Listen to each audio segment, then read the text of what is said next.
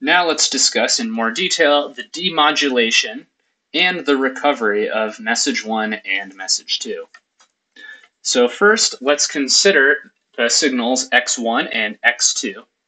x1 and x2 are signals where we have demodulated the QAM signal by multiplying by either a cosine wave or a sine wave. So let's start first by considering the x1 signal, which we hope to demodulate into a equation where we can see that we will arrive at having just the message 1 as a single term in an equation of x1. So let's start with x1, and this is the QAM signal being demodulated by a cosine wave. We'll substitute in the QAM signal to get this. We will simplify by distributing to this.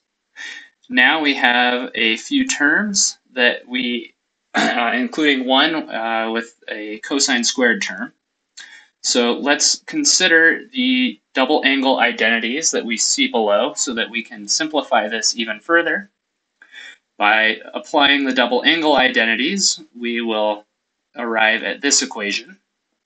Then distributing message 1 throughout, we will arrive at this. And as we can see, we have a signal x1 of t, and one of the terms contains the message 1 by itself, and the two other terms are message 1 and message 2 signals, and they're being multiplied by cosine and sine waves at the same frequency of 2 omega c. Now let's think about what this might look like in the frequency domain.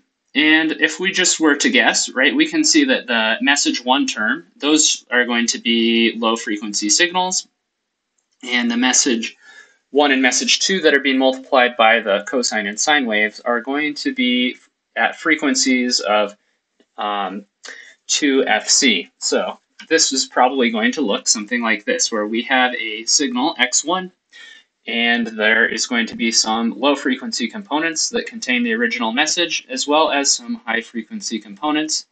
And just like many of the things that we did before, we can see that if we just pass this x1 through a low pass filter, we would be able to recover our original message.